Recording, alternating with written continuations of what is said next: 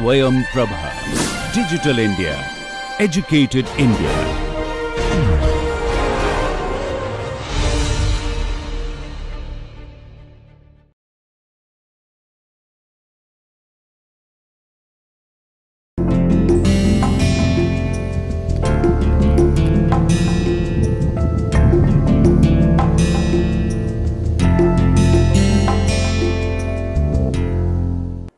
So for our ease of communication, I write fx equal to m u dot plus q w minus r v, fy equal to m v dot plus ur minus wp, and fz equal to m w dot minus uq plus vp. We haven't asked this question, what are these fx, fy, fz composed of? We'll come to that question. We are more focused on the right hand side. What are the kinematics part? Okay. Now we have to also handle the other equation, which is the moment equation. Let us do that. So let us come in this session and let us try to find out the expression for moment equation.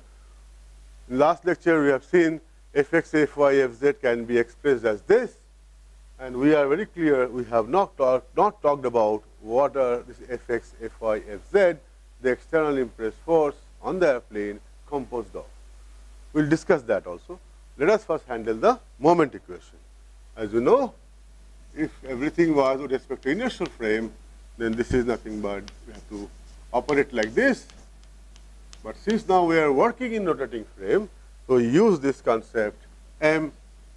I can write it as dh by dt evaluated at body frame or rotating frame plus omega cross h.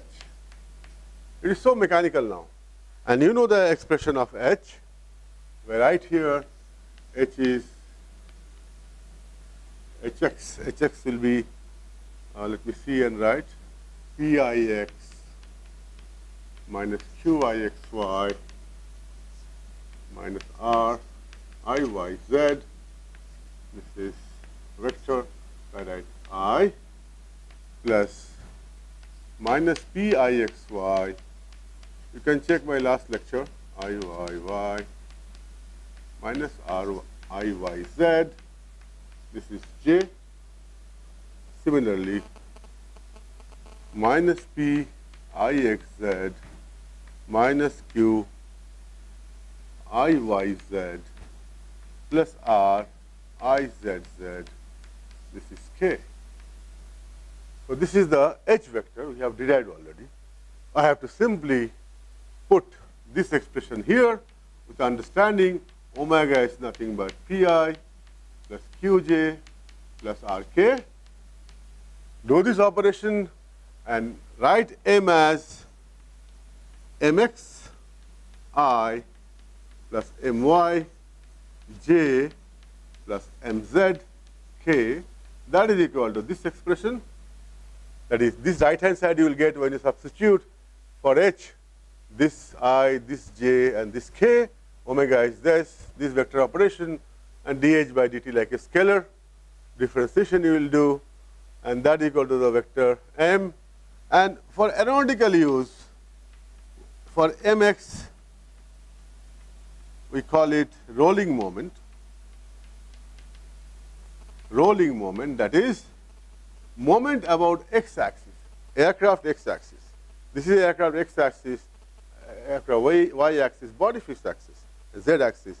So mx is rotation of the body about x-axis like this, and the convention is if I fly with the machine and right wing going down, that is mx positive, rolling moment positive. Okay? So this is also denoted as L, denoted by L. My is at pitching moment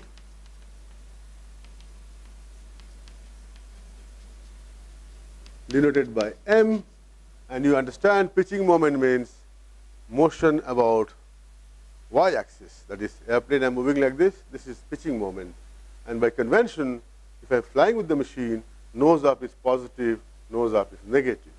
Notation used in aerospace is m and mz, which is yawing moment, denoted by n. That is the moment about z-axis. Where is the z-axis? This is x, this is y, and this is z. So this is yawing moment. Okay, and convention-wise, if the right wing is going back, that is airplane, I'm flying with the machine, right wing going back, this yawing moment is a positive yawing moment. If left wing is going back, that is negative yawing moment. So these are LMN. So whatever expression I get from here, I will write Li plus Mj plus Nk equal to dH by dt plus omega cross h.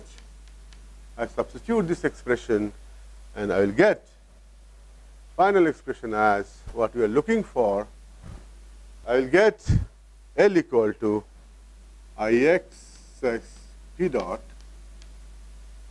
minus Ixz r dot plus qr Iz minus Iy minus Ixz pq. Let me check. Ixx p dot minus Ixz r dot plus qr Iz minus Iy minus Ixz pq. Then m I will get as Iyy q dot plus r p Ixx minus Izz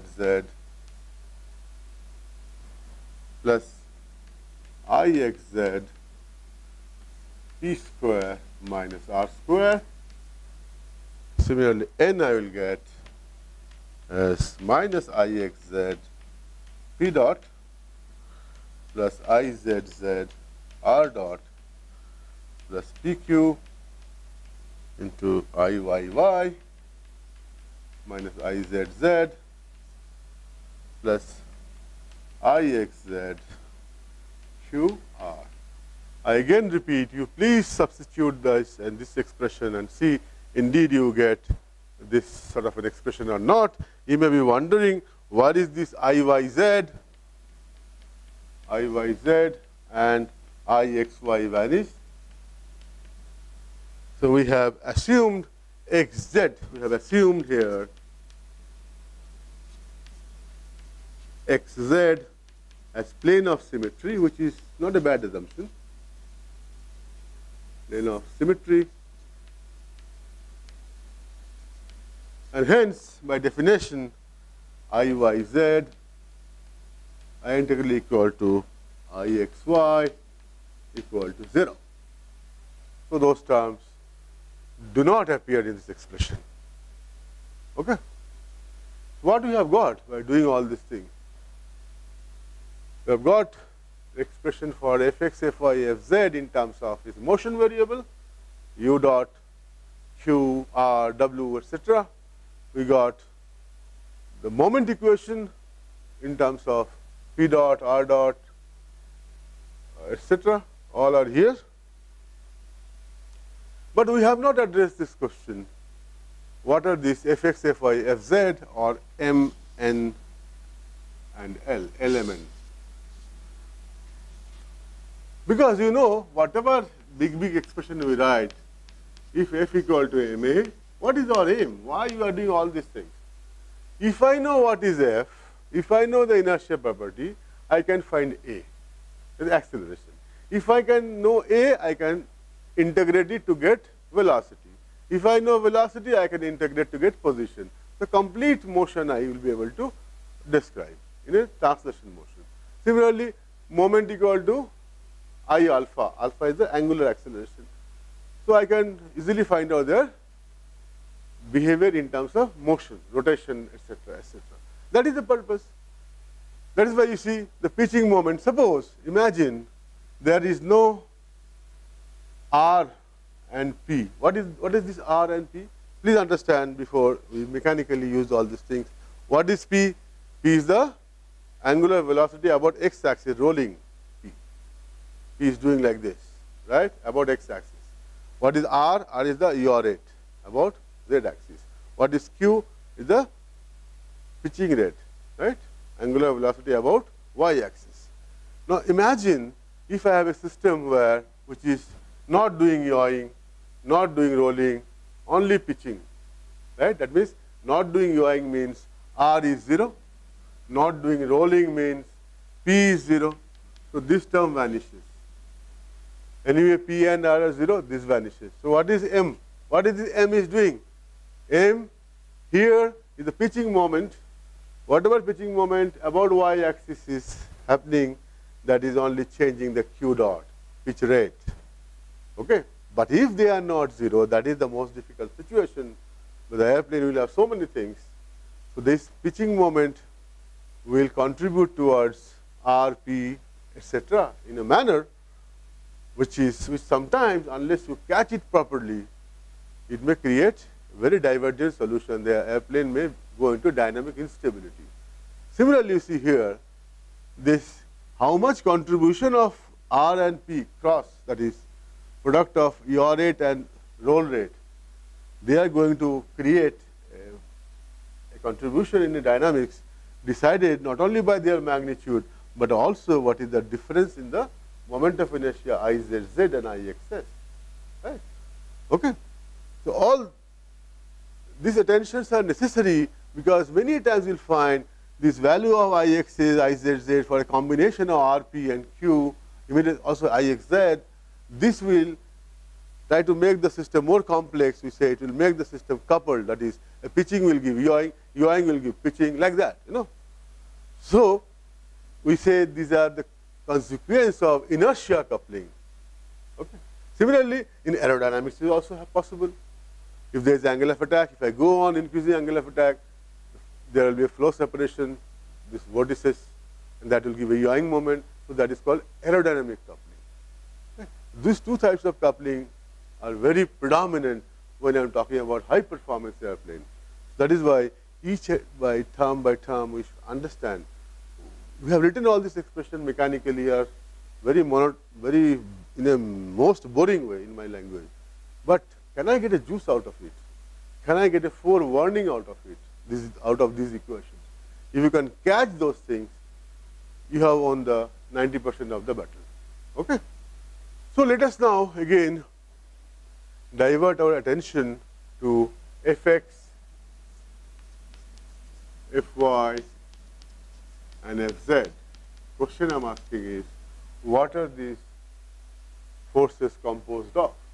We know these are the external impressed force on the airplane, and they may act at different points. For example, if this is the airplane, if there is a thrust here coming through the engine, this force point of application is here, majority of the drag, some point here, drag at the vertical tail will be here, there is a landing gear, it will experience a drag, there will be lift, so many things will happen, right? There will be moment. We are talking about Fx, Fy, Fz. So we know now from this diagram that Fx will have Fx because of aerodynamics or aerodynamic force. Then Fx component will come because of propulsion. Then very importantly, Fx will be because of gravity. The Fx will have three components primarily. Similarly, Fy also will have primarily three components: Fy aerodynamic, Fy propulsive, Fy gravitational, G. Similarly, Fz is Fz aerodynamic, Fz propulsive, and Fz gravity. you may get little mixed up. Where from Fx gravity will come? My plane is like this. You may think my airplane is flying like this. This is my x. This is my y. This is my z. mg, that is f. Mg is acting like this downward. But where from Fx will come? Question may come. Please understand, in generic case, the airplane could be in this direction or orientation sometime. Now the x-axis will be this, because they are body fixed. So now, this is the gravity force, mg. Now you could see there will be a component of this force along x direction. Right? That is how we have to find out the component of mg, gravity force, along x, y, z direction at different orientation of the airplane. But we have not discussed how do I define the orientation of the airplane. Right? So you need to know in space, how do I define what is the orientation? We have not discussed about it. Unless you know the orientation, how do I find out what are the component of gravity force? That means we are getting a pre-alarm. Let us clarify how do I get the orientation of the airplane in space. We will do that in next lecture. Let us come back to the aerodynamic force, Fx. You could see here, there will be drag, there will be lift. So depending upon the orientation, which we have not discussed how to find the orientation of the airplane in space, but depending on the orientation, lift, drag, all these components will have its contribution towards x, y, z direction. Similarly, propulsive, whether you put the engine here, whether you put the engine here, and whether you put the engine at some setting angle, right? It's very difficult to put them at 0. Instead of putting the engine, some setting angle is there. That will give some component along x, y, z direction. So that is where we need to find out fx, fy, fz along x, y, z direction. Primarily contribution will be there because of aerodynamic, propulsive, and gravity forces. Since they are the force, at the point of application, it will manifest through moment. So we will have moment along x direction, moment along y direction, moment along z direction, which will be primarily aerodynamic in nature, propulsive in nature, and what about gravity? Gravity will not come because we will be finding moment about center of gravity, center of mass. And since the gravity force passes through that point, so gravity will not contribute anything towards moment. Okay? So for moment, contribution will be primarily aerodynamic and propulsive.